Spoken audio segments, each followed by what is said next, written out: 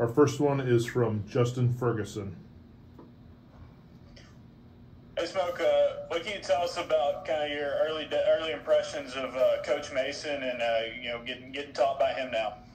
I mean, Coach Mason is a great coach. He was at Vandy for a couple of years, was in the league. I feel like he got a great mindset on how the defense should be ran. I feel like he's doing a great job so far to get all the guys to buy in. Next is Brian Matthews. Hi, Smoke. How you doing? Just wanted to see what the sort of culture's like now under this new staff under Coach Harsin. Anything changed as far as accountability, discipline, workouts, things like that? I mean, Coach Harsin preaches 1-0. Take every day. Try to be 1-0 every day.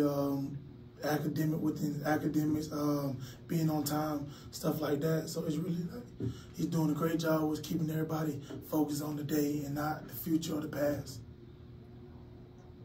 Gianna Hahn. Hey, Smoke, with Jamie and Jordan both gone, how has kind of the dynamic in the locker room changed, and who do you think is poised for a breakout season? I feel like there's a lot of guys that can help us. You got Derek Tennyson, Chris Thompson, Trey Elson. We got a lot of guys that can help us. It's just a matter of time for which one's going to pop out first. Jason Caldwell.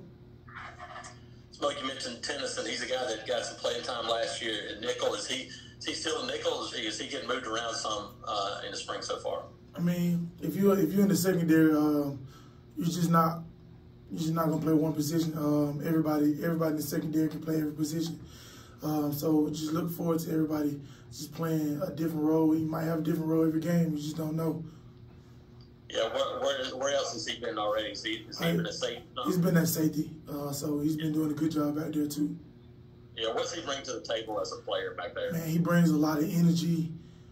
He plays fast. I mean, one thing about him, I know he might get it wrong, but guess what? He's going to play 110% every play, and that's the only thing I care about, really.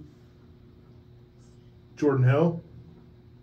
Spoke, I wanted to ask about Chris Thompson. He was a guy that they were bragging about during Pro Day, some of the former DBs. Just what have you seen from him and how you think he could help you guys this year? Man, Chris got a lot of upsides.